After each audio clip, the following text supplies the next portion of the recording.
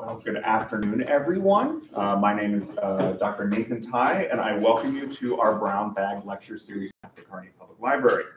The series is sponsored in partnership with the Department of History at the University of Nebraska at Kearney, as well as the Kearney Public Library. And they're held on the second Wednesday in selected months here at the Kearney Public Library, although usually across the way, but they're taking blood in our typical room. Which you can do afterwards if you wish. They're If- still open. If you have extra blood and would like to donate it to the Red Cross, good question. If you ask, you can, I don't know. A schedule of the series, as well as information about all of the history department's programming, is on our website at unk.edu/academics/history.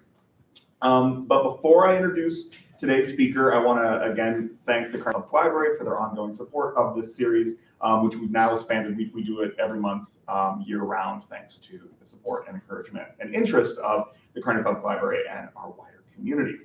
We have upcoming talks on July 13th. Dr. David Bale from the Department of History here at UNK will be giving a talk on his upcoming book, Vulnerable Harvests, Risk and Resiliency in the Cold War Great Plains. So if you're interested in agricultural history, Cold War history, Great Plains history, this will be a very fascinating and energetic talk.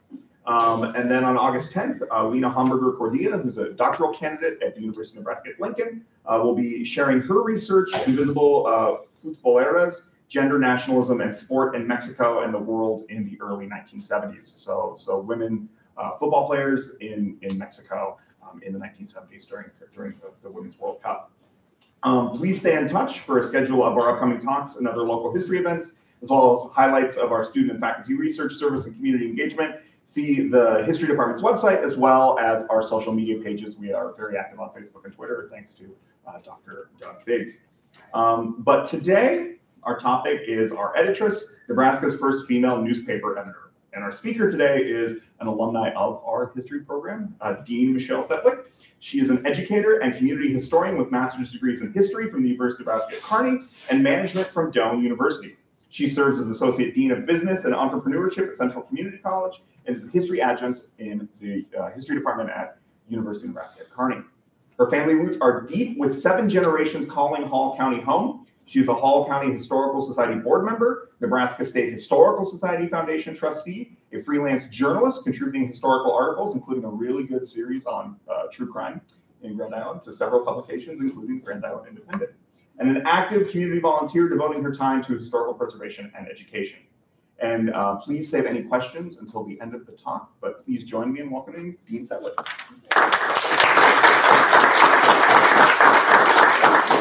I appreciate that. That was, impressive.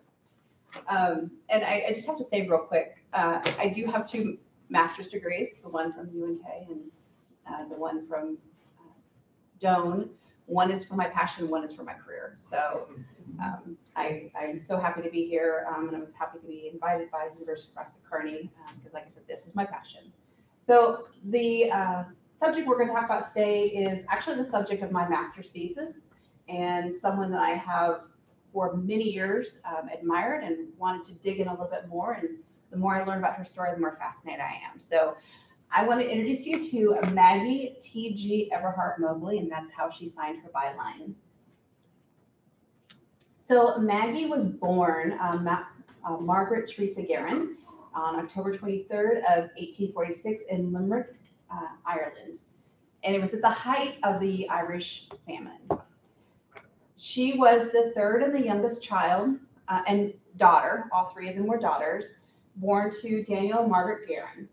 So during the summer of 1849, the Guerin family, including the daughters Maria and Kate and Maggie, all departed Limerick and traveled to Liverpool, England, where they boarded a ship, aptly named the New World, to depart for New York City. And it was said too that those who were fortunate enough immigrated to the New World. Those who were less fortunate immigrated to the next world. Unfortunately, Daniel Guerin was pretty well off as an engineer, and so he was able to take his entire family of 5 to the New World. So when they arrived in the United States, the Irish in America were most of them went into trades, and Daniel Guerin, as an engineer and mechanic, he ended up going to Albany, New York, where he worked in the canals. He worked there for about a year, and then they left for Peoria, Illinois, where he worked on railroad lines. Unfortunately for the Guerin family, 1851, so just not long after they arrived in the New World, Daniel Guerin passed away, leaving his wife and 3 daughters. And unfortunately for the 3 Guerin daughters, their mother passed away shortly after. So by the age of 5, Maggie was already orphaned. So the 3 Guerin sisters were left without their parents. Fortunately, they had really kind neighbors who took them in and made sure that they were educated in the way that their parents had hoped for them. So Maggie, she actually went to a school in South Bend, Indiana called St. Mary's Academy.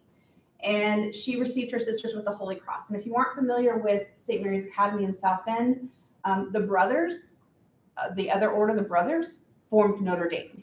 So that was the area that she was in. And the Sisters of the Holy Cross, the mission of St. Mary's was to provide girls with an education of the highest standards in various branches of arts and sciences. So their library was stocked with thousands of volumes on history, science, biography, travel, poetry, fiction.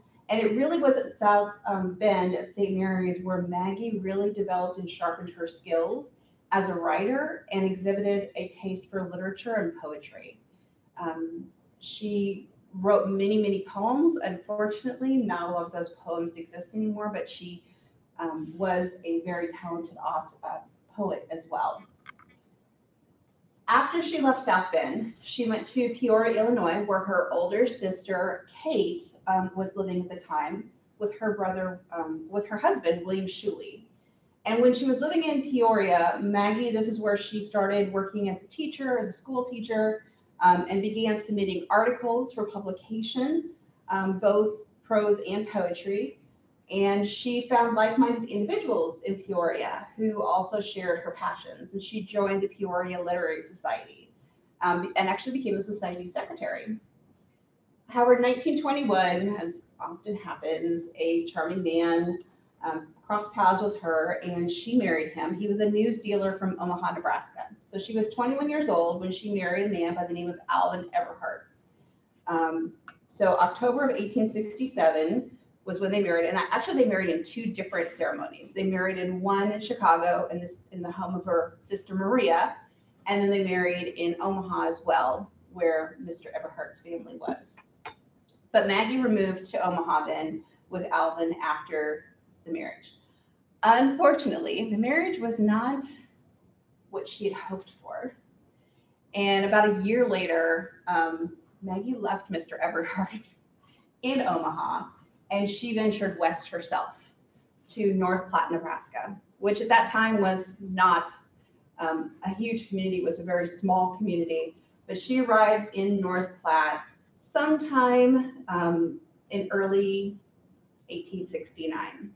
So she's 23 years old at this time. She's living in North Platte, Nebraska. Her husband's back in Omaha. And so she does what women did to support themselves. She became a school teacher. And she was teaching school, but then she met this 24-year-old former Army soldier by the name of Seth Mobley. And Seth, his experience had been, he had grown up in Iowa and he had worked at a newspaper office. He'd actually apprenticed at a newspaper office in Iowa. But in 1861, he enlisted in the military during the Civil War, and he was actually attached to Fort Kearny. And while at Fort Kearny, he established a newspaper there. It was called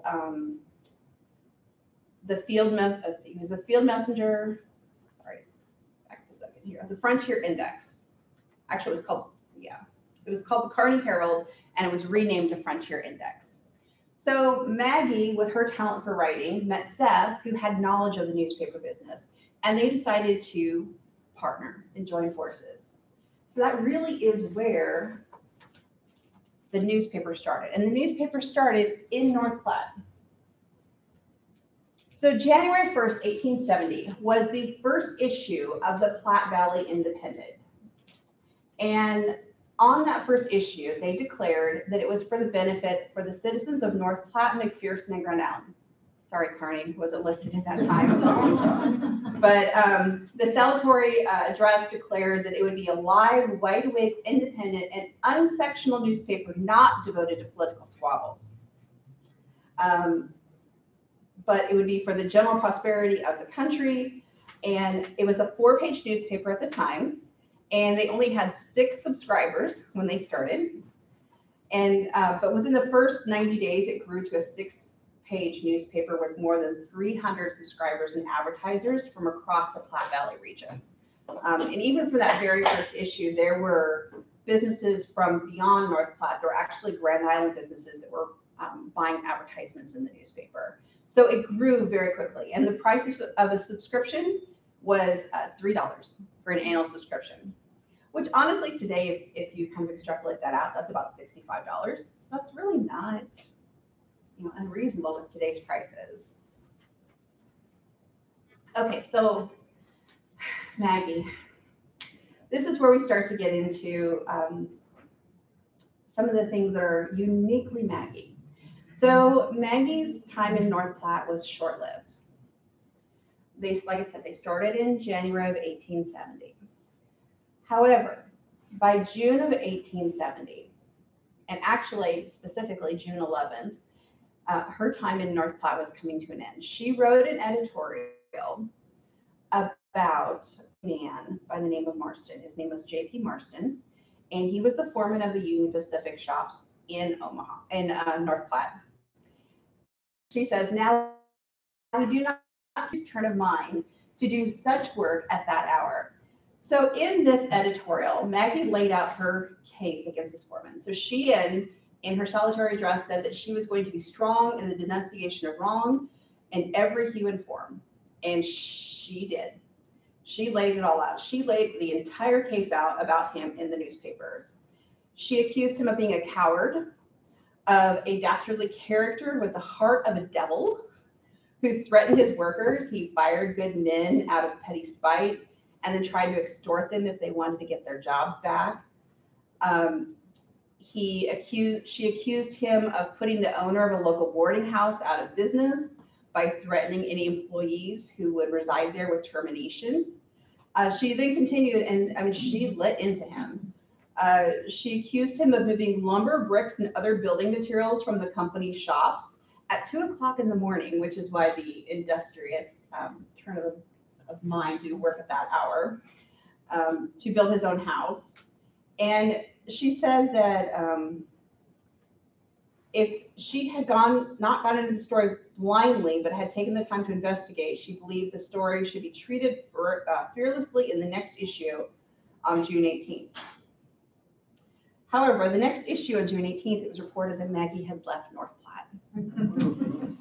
Mr. Marston and his crew came to the office and they were demanding justice for this man. So she left North Platte. She actually came to Grand Island, and Seth was closing up the shop in North Platte. And they began issuing the first issue of the Grand Island Independent, or the Platte Valley Independent in Grand Island. And Marston himself actually threatened Maggie with a libel lawsuit, which was dismissed. And he was dismissed from the railroad himself too. So there was truth to her story. He did not stay along with the railroad either. And it's kind of interesting too, if you go out to the museum in North Platte, the Lincoln County Museum, there actually is some information about Marston and Maggie, although it has just a little bit different take on the story. So after 6 months of being in North Platte, Maggie moved to Grand Island with the Platte Valley Independent. So on July 2nd of 1870 was the first issue of the Platte Valley Independent published in Grand Island. And they declared they were fully able to run a newspaper, or actually it was the Nebraska State Journal that declared that Maggie and Mr. Mobley, Seth Mobley, were fully able to run a newspaper and they give them Godspeed. So they thanked those reporters in Grand Island and Omaha, again, sorry, Kearney wasn't listed there, who came to their aid and enabled them to keep the paper going in a new community. they declared that when the paper was first published in North Platte 6 months ago, that everything had been going against them. And they relied on people there to support the paper, but they were foolish enough to believe and be led by a certain clique. So they were like, it's not our fault, it's the people that were there. They thought us, they let us believe that they had our backs and they didn't. I don't know if that's true or not. But when they arrived at Grand Island, they said that they had every possible encouragement from all the businesses in town, without a single exception, and that the citizens received them so kindly they already felt perfectly at home. They also declared in that first issue that they would abstain for the time being with meddling in politics, although they did say that if they were to be asked specifically, that they would tell them that they are solidly in the Republican Party. But they were going to devote all their time and efforts to promoting Hall County and the adjoining counties, and that's where all their time and energy and space of the newspaper is going to be devoted. And they were going to be promoting immigration, supporting men and women within the community, supporting men of worth, regardless of any party affiliation for office, and discussing all these topics of interest that were both to the county and town readers as well. So on their second issue of the newspaper, again, they were talking how great it was in Grand Island and how supportive they were. And they said in the first hour or the first day of being in Grand Island, they had been extremely flattered by the support. They raised about $950 in advertising on that first day, and they sold 60 more subscriptions to the newspaper on that first day. So things were really going well, and they said if the citizens continue to support us with the same zeal they now exhibit, we surely will be able to furnish a newspaper that will do both a credit and support and benefit to this community and the country. And they were grateful to the community for the aid and pledged they would do their very best to retain their goodwill and confidence. Okay, so now remember, this is Seth Mobley and Maggie Everhart that are business partners. They are not married. And Mr. Everhart is still living back in Omaha. And Maggie's on her own here in the middle of Nebraska with her business partner. Well, Mr. Everhart, and it's kind of interesting how they live their lives. They live their, and this is why it's so much fun researching them, is they really live their lives through the newspapers and put everything out there. So Mr. Everhart had tried to publicly shame and discredit his wayward wife in October of 1870. And she was very, very loyal to her friends. If you were her friend, you had her utmost loyalty. But if you tried to cross her, you better expect her wrath because it was coming. And so after his public shaming and attempt to discredit her, she struck back, not with her fist, but with her pen. And so her response was, "We do not believe there is a firm in the United States foolish enough to trust anybody on that loafer's account. Maggie T.G. Everhart is abundantly able to provide for herself without asking to be trusted on the account of a person who is known to be loyal and dissipated. All of the brimstone in the infernal regions will not make a fire sufficiently hot for the proper punishment of a man who would so abuse his wife as to compel her to go into the cold, unfeeling world to battle for herself, and then, after she had done this, endeavor to injure her credit and throw obstacles in the way of her self-support." And if that wasn't enough, she then laid the sins of debauchery, meanness, and neglect upon his head. And then she went ahead and named Ida White as the prostitute who was keeping company with him in Omaha. And then she cast herself in the role of a woman who had been thrown upon the world and now must provide for herself. So as he was cast in the role of a villain, again, she promised him all the fire of brimstone for his treatment of her. Mr. Everhart did finally consent to divorce not long later after that. So the Great Chicago Fire, and it's kind of interesting too, when people think about people living during this period of time, they think they're pretty stationary. They got to one place and they stayed there. They didn't. They were so mobile. They moved around all the time. They traveled a lot. Maggie traveled a lot back to Illinois. Her sister Maria was living in Chicago. Her sister Kate was living in Peoria. So she was traveling back and forth all the time to go see her sisters. And it was on one of those trips in October of 1871 when she was visiting her sister Maria in Chicago that they were caught by the Great Chicago Fire. And Maria's house and her entire neighborhood was burned to the ground. And Maggie later wrote that she escaped with a little more than the clothes on her back, but all the houses on her sister's street had been lost to the flames. She did stay in Illinois for a short while after that, recovering from the effects of the fire. She wasn't burned, but I think it was probably smoke inhalation. But when she returned to Nebraska, Seth Mobley, who was her business partner at the time, proposed they change the nature of their partnership. And so they were married on December 9th, 1871 in Omaha, one day after she and Alvin Everhart secured their divorce. And it's kind of interesting too, because Mr. Everhart married the next day. So I think that was another reason why he was ready to get rid of his wife. So the role of the newspapers during this time really was to be a booster press, especially in the Western communities. And the Platte Valley Independent took that wholeheartedly. So in 1871, in Hall County, there was a Board of Immigration that was established for the purpose of aiding, facilitating immigration to the county. And as part of that, and unfortunately, Maggie, during this time, women didn't have a lot of rights and they didn't have the power to vote. And so this is where it's really interesting with Maggie is she's really influencing a lot of things in the community, but she doesn't have the power to vote herself. So Seth represented her in those places where she couldn't go, but and so he actually was part of this all-male board for different community leaders and representatives to establish this county board of immigration, but they actually had convinced them to use the Independent to help distribute information about the Platte River Valley and specifically the region around Hall County. So the County Board of Immigration entered into an agreement to buy 100 to 200 of the Platte Valley Independents to be distributed then to new immigrants coming into the country and even in the old world. By the end of their first year in Grand Island, they declared that the Platte Valley Independent had passed the darkest hours and had nothing but a promising future ahead of them.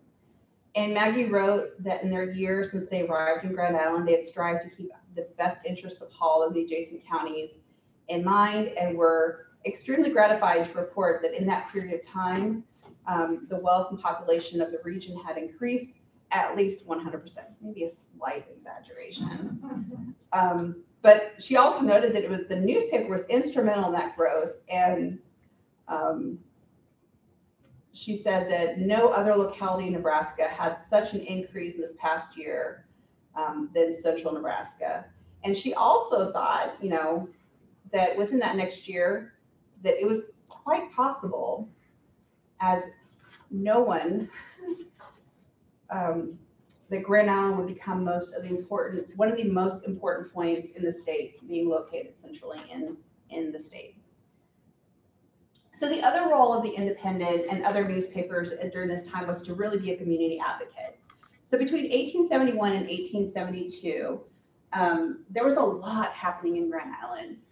There was a bond on a special election to build a new courthouse on a block donated by the railroad. And the county buildings had been previously spread all around and were in desperate need of repair, including the leaky jail, which the Independent wrote about multiple times, that prisoners were escaping from the jail all the time. And some of them were kind of interesting too, because like the jailer one time took a prisoner out to go collect his items that had been drying, his bedding and things, and he proceeded to walk inside the jail cell before the prisoner, and so the prisoner just shut the door on him and left.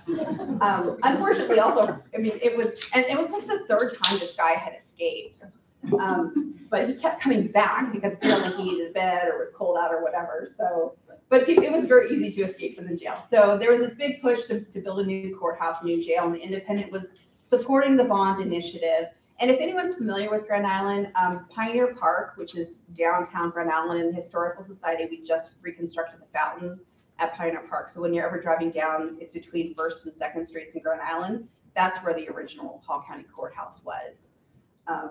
So the Independent was instrumental in helping promote that bond initiative, and it passed, and they were able to get that new jail. They also, Grand Island was incorporated in 1872, so we're going to be having our sesquicentennial celebration soon. And Maggie, again, she has a lot of sway over people, but she can't vote herself.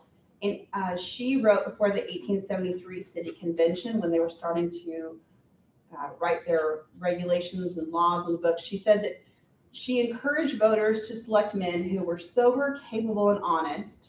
And if the answer was affirmative to each of these traits, then party shouldn't matter. And she also encouraged the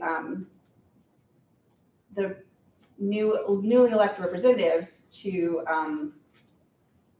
have a few laws that are just and properly and strictly enforced, and ordinances not intended to be carried out should not be passed, because it was best to have just a few laws that were enforced rather than hundreds of pages of meaningless and unnecessary ones that lie dead on the ordinance book. So she really is trying to influence the establishment of the political and the county government structure in Hall County and the city of Grand Island.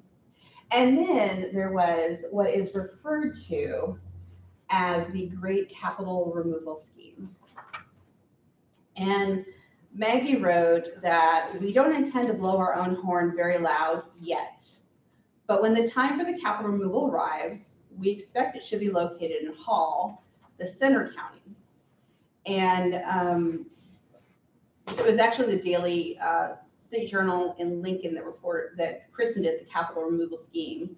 And the Independent said that all intelligent people knew that the capital would be moved during the next session of the legislature. But she said again that Grand Island had the most central and accessible location of any of the competitors. They had natural resources that could not be equaled. There were a lot of communities that were vying for the capital to be removed to them. And actually, I don't have that number in front of me. It failed like by just a handful of votes. I'm thinking like 2 or 3 votes that capital, because the capital could have left Lincoln. Not necessarily that it would have come to Grand Island. There would have been something after that to try to figure out where it was going to go, but it almost moved out of Lincoln. The legislature almost approved that removal. Didn't happen, but again, they were pushing for the capital to move to Grand Island. So the Mobleys also, in the printing office, they didn't just print the Platte Valley Independent. They printed multiple newspapers. They printed business cards, and they printed all kinds of different materials. They were for hire. And the Mobleys actually started a couple newspapers, including the Howard County Advocate. That was the first newspaper published in Howard County as well.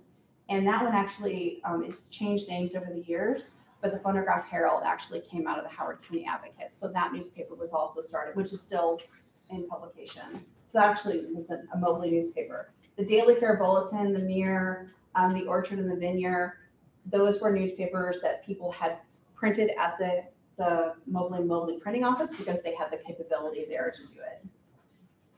The editor of the Mirror, though, remember that name. So during the 1870s, the Platte Valley Independent faced increasing competition in Grand Island from new publications, including the Weekly Times, the Grand Island Democrat, the Anti-Monopolist, and the Mirror, who had been published at the Mobley office. With Maggie Everhart Mobley now at the editorial desk of the Platte Valley Independent, she often found herself on the defensive with these new editors. And this actually is a quote from Maggie herself, who said that all individuals necessarily have enemies, also does the newspaper, but none but the greatest fool would expect them to be without.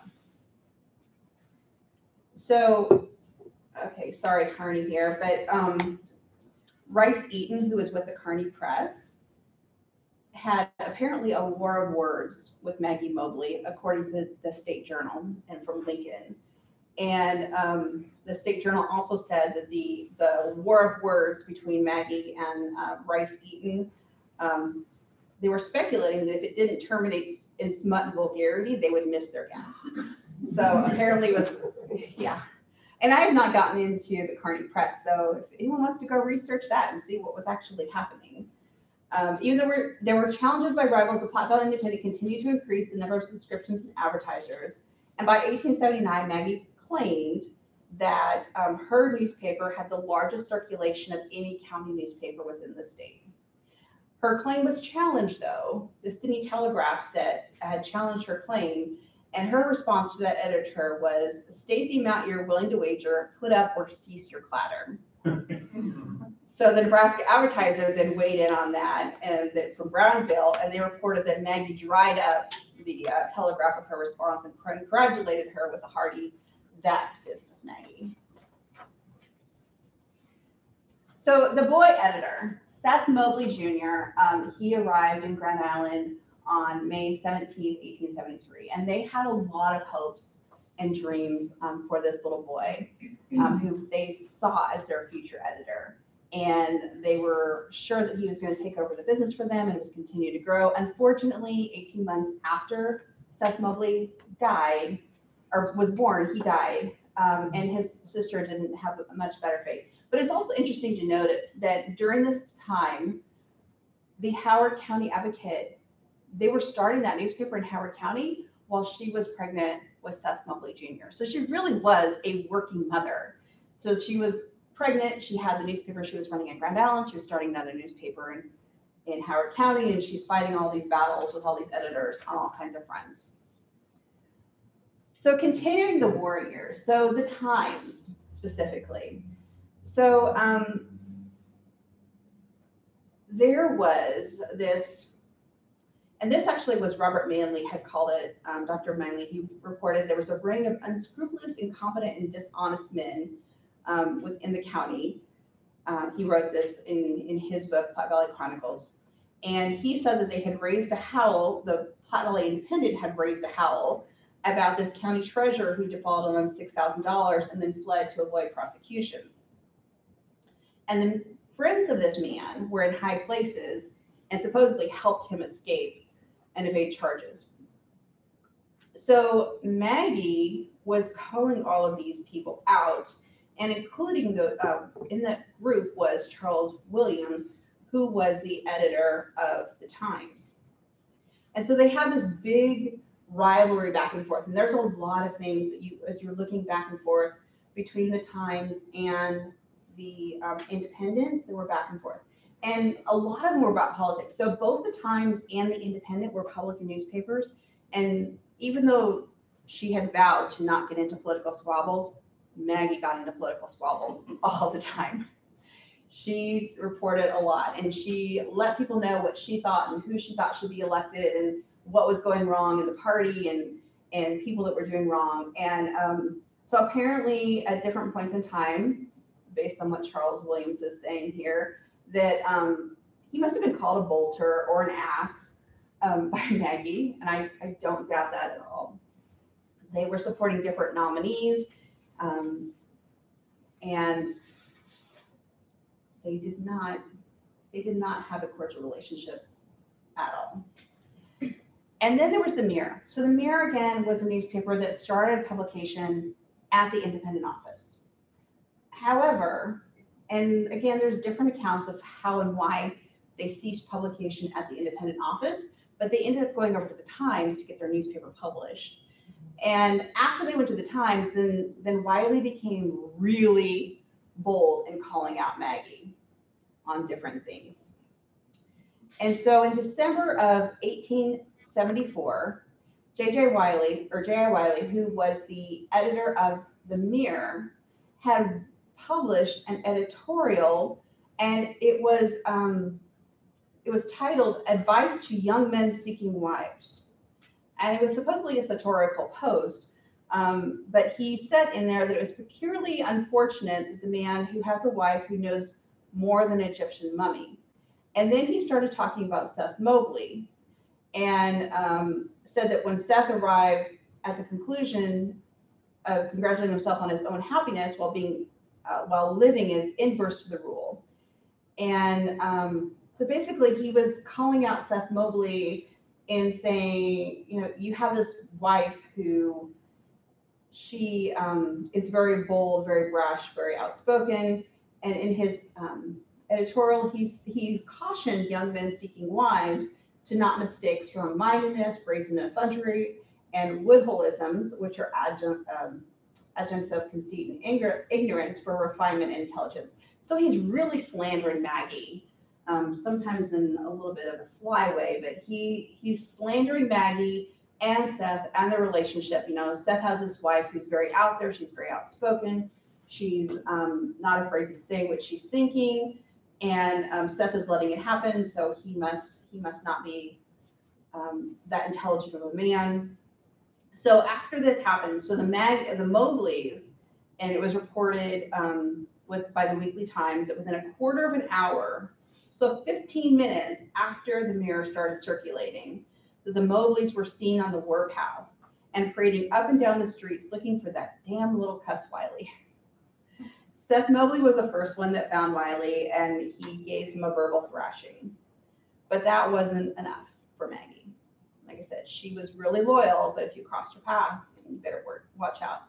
So she found herself a good strip of rawhide, and it was actually reported to not be a Cheap John affair. I'm not sure what Cheap John affair means, but apparently a really good whip. And then she went to the Grange Hall where the Sons of Temperance meeting was being held. And after the meeting let out and Wiley exited the hall, Maggie raised her arm and declared, "Now, Mr. Wiley, I will settle with you for your insult." And she brought the whip down on him.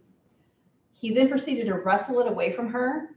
And even though she didn't have her weapon anymore, she still had her fist, and so she popped him in the nose with her fist. And the Daily State Journal reported that they were glad that somebody was finally cowhided in Nebraska after abusing an ink slinger, and noted that Mrs. Mobley had struck the offender with her delicate fist after he had wrestled it away from her. And Seth Mobley actually wrote an editorial in the next issue that confirmed that Maggie did cowhide a fellow writer for writing and circulating an article reflecting on her personal character. And he said that she was goaded into it, and she was being goaded into it by attacks on her character, and personal enemies of the Mobleys were out to get them, and specifically her. And so he really supported her, and he said that and he also kind of alluded that Wiley was being influenced by others, maybe even Mr. Williams with the Times, and he was a contemptible puppet of those individuals. So she did cowhide the contemptible puppet.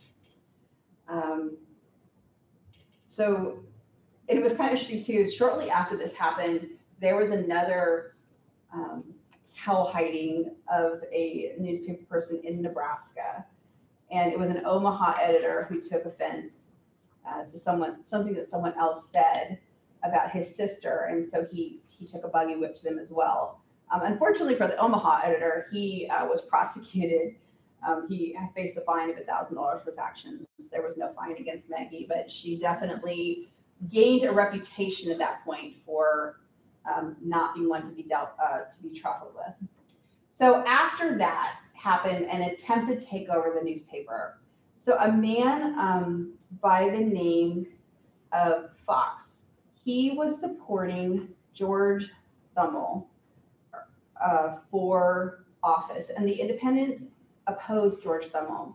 So what Mr. Fox and his allies did was he actually went to the bank where the Mobleys had the loan on their press, and he bought out their mortgage and then tried to foreclose on their press to take over the newspaper office.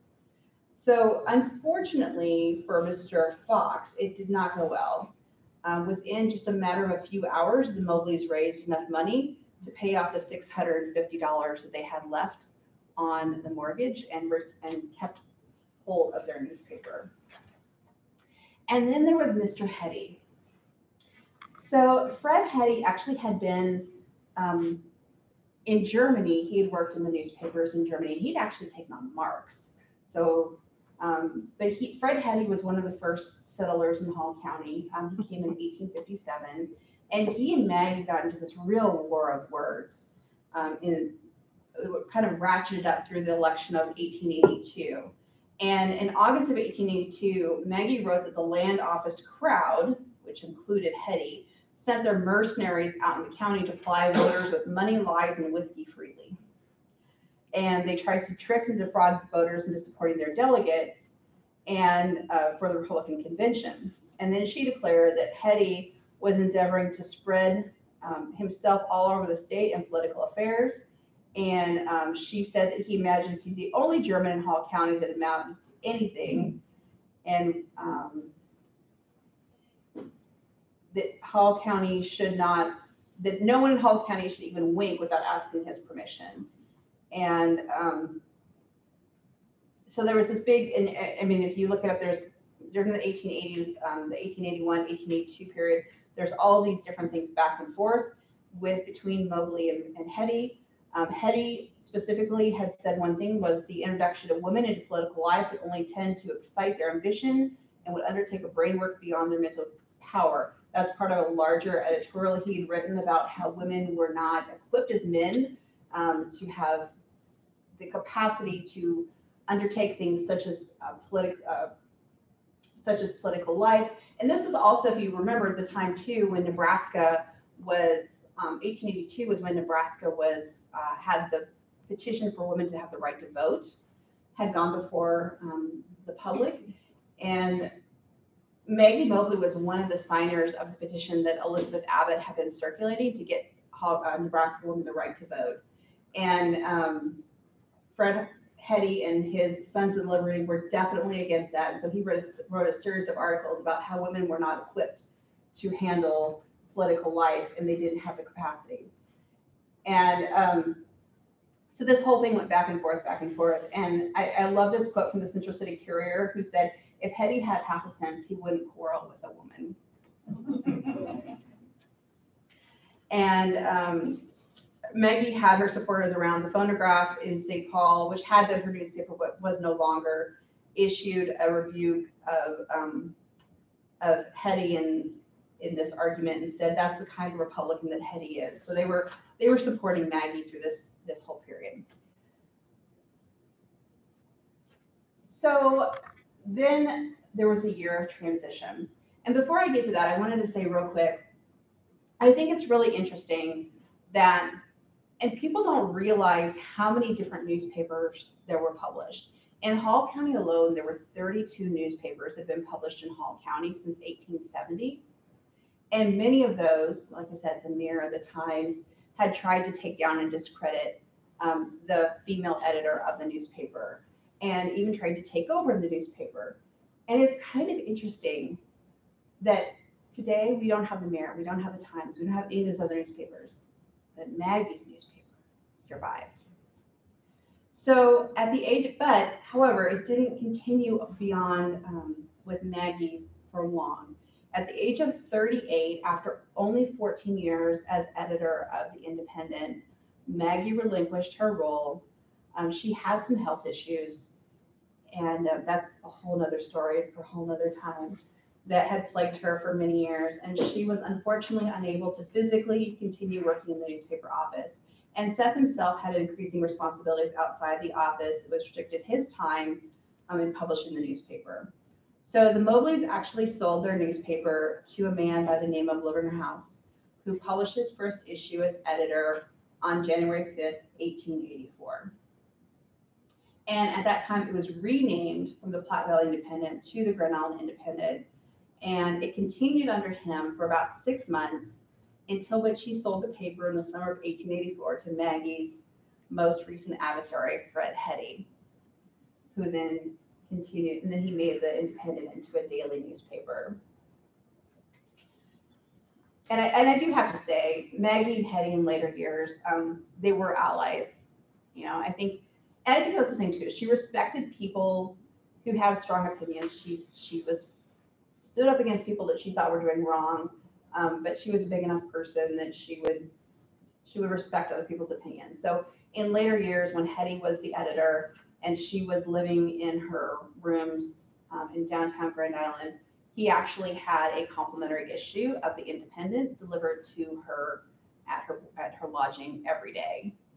So they did in later years reconcile. However, this is actually from my thesis.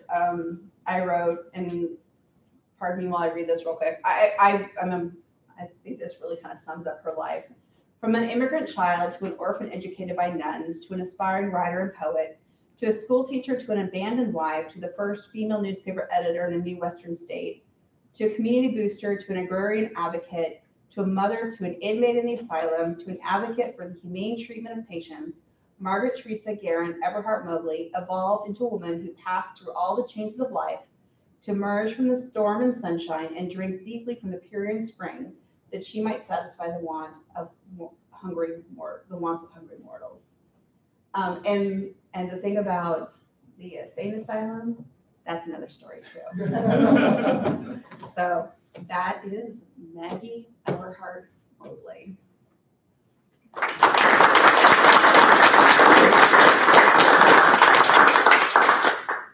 Any questions?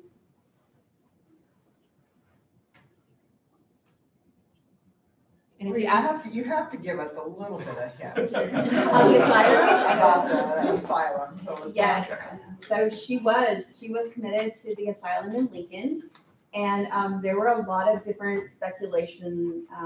Even today, there's a lot of speculation about why she was committed, because she wasn't there long, and she was released, which wasn't very common that she was released from the asylum. And while she was there, she actually wrote an anonymous letter to an Omaha newspaper called The Bee about the treatment of patients in the asylum.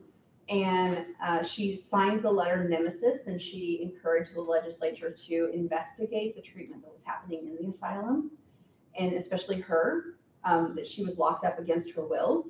And so there actually was an investigation, and the legislature had a special session. When they investigated, they called in different people. They actually determined that she was not unjustly committed.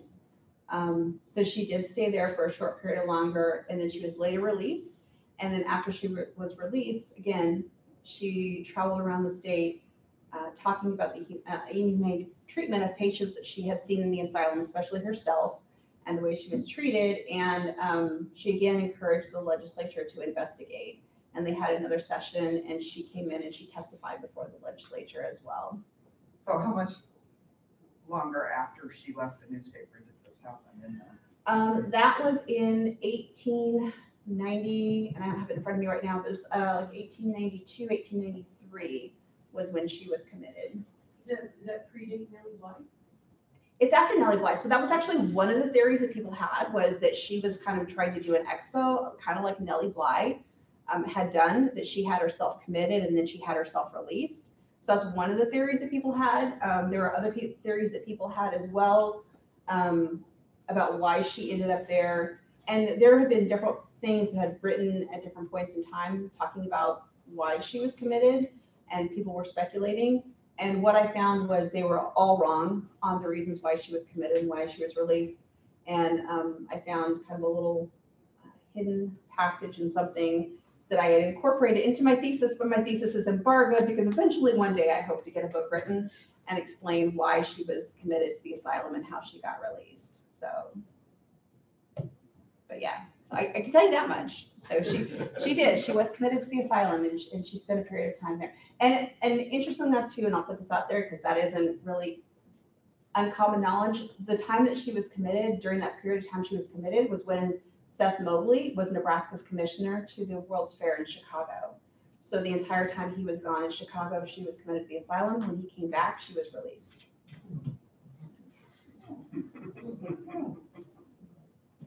So what did Seth do? I mean, I know he was kind of behind the scenes here, but He was the publisher, and then after they sold the newspaper, he ended up going back and working for Hetty at the Independent as business manager. And then he was the Chicago World's Fair commissioner from Nebraska. He started another newspaper, and then he ended up, he went into government service, and he actually died in the Philippines as an ambassador. How much, I mean, I think the. And Maggie divorced him too after the asylum thing, I'll just tell you that. I think the Wiley piece you got there is pretty convincing that, these two hated each other. But how much of the other wars of words that you got here are really truly heartfelt anger, and how much of that is I need to sell copy, so back and forth? There could have been some of that, but like I said, Maggie was not afraid to say what she thought and kind of get it out there, and I think that rubbed a lot of people the wrong way. So I do think that there was, but I do think there was also some grudging respect as well. Like I said, from her and Hetty, of the things that they wrote about each other were kind of vicious, but then later on, he did support her, and her husband worked for her husband worked for him later on too. Yeah, so. Was there really hatred, or was it? I mean, she makes a perfect foil, doesn't she? She does make a perfect foil. Yeah. I'll just poke the bear, and then I'll get some response, and then we can sell copy. We'll get a controversy where there isn't any. Yeah, and she was a very outspoken, very educated woman, and Hetty actually, I mean, he really did have some strong thoughts about women and what women were capable of, and the realm that they could be in, and his wife didn't work outside the home at all, and she didn't have the kind of say that Maggie had out there. So I do think that he had some very patriarchal thoughts. And Maggie was, kind of the antithesis to what he was, trying to do. And when she wasn't in the newspaper business anymore, and she wasn't his, adversary, his visible adversary, I think that they kind of did develop into a friendship. And even before that, she had, a relationship with Hetty before that, and then it just kind of devolved a little bit, and then I think it kind of came back. But even Stolly, she and Stolly had a real war of words. So she rubbed a lot of people the wrong way, but like I said, she was speaking up for the underdog a lot of times too, and I think that rubbed a lot of people the wrong way. Do you have more context about other women as editors? I mean, there were a lot of women who ran newspapers and suffrage organs and things like that.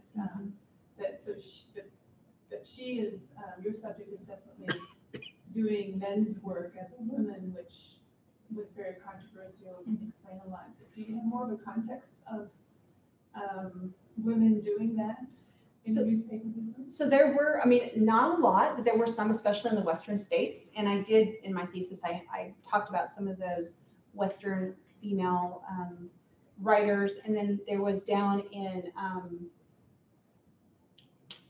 Southeast Nebraska, and the name is slipping my mind. Claire Beck with Colby. Huh? Claire Beck with Colby. Well, is that the one she and her husband had the newspaper in Brownville? No. No, she was in Beatrice. Beatrice. Okay. So I mean, she was, obviously contemporary. She wasn't the editor. She was reporting for the paper. I think her husband was the editor of the paper, if I remember correctly.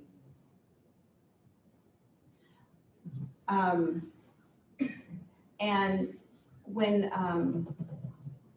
Worth wrote her book about Nebraska women who were in the newspaper business, she did talk about Mobley, but it just really just kind of brushed over Mobley a little bit. She talked a little bit more about later Ellen Worth when she wrote about women in the newspaper business in Nebraska. So I like I said, Maggie was the first female newspaper editor. And I don't know that Colby was an editor, though. She owned the paper. Did she own the paper? Yeah. With her husband, right? No. And it was 1883 to 89. She Okay. was in Beatrice. Then she went to Washington, D.C., and later Portland. Okay, so then there's a different one I'm thinking of, that she and her husband were partners in a newspaper in Southeast Nebraska. Yeah, Colby divorced her husband because he was a scumbag. Yeah. Which is what Maggie did to Everhart, and then she divorced Mobley too. So yeah, anyone ever tells you that divorce is something new, it's not. She divorced twice. So I mean, like I said, there was not a lot that I found of women who were in that business during that period of time, especially in the West, but there were some. There were some. And I think that's what makes her so interesting is, I mean, for 14 years, she ran this newspaper and she helped, shape a community and influence the establishment of the government and the schools and the roads. And she talked a lot about politics, not just local politics, but state politics. And she was also involved in the Nebraska Grange Association. She was actually one of the officers in the Grange Association. So she had a really significant role statewide too. And so she would travel around the state and she would give different speeches at different organizations and different things. So, I think, and like I said, she did sign Elizabeth Abbott's petition for suffrage. I think she was a little bit ahead of her time maybe in this era. But I think there were a lot of women that were ahead of their time during this period that weren't really recognized as such. And I think she was just she was in the perfect place in Grand Island at that point in time. I think there were a lot of people who were like-minded. She had a lot of supporters. She had a lot of friends. And then she did, like I said, have these people that would back and forth with these challenges she would have from others. But then she would get these little shout outs from all over the state from different newspapers, like way to go, Maggie, or, give them hell or whatever. And so I think, that's really what's interesting. And like I said, her newspaper just turned 150, which is kind of impressive because all those other newspapers are long gone. And she was stood. What were her health issues that forced her to retire from the paper? Rheumatoid arthritis. So her hands physically, she couldn't work the presses anymore. And she would go for treatments all over, different hot springs and things that she would go to for treatments for her arthritis. Which I think also the more research I do, it's possibly might have been why she had miscarriages that she had to. It kind of sounds like that inflammation might have impacted that as well. Not entirely sure. But yeah, arthritis was the issue. And it's also unfortunate too that the three, and her sister Kate actually did come to Grand Island. So when she was expecting her son, her sister Kate and Kate's husband William moved to Grand Island to help take care of the child, and while Maggie was running her business. But all three of the Mobley sisters, none of them had children. So there's no one in that family.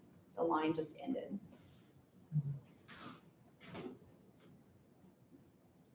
Any other questions? Well, thank you. I appreciate you. And like I said, I appreciate you inviting me to come. This was fun.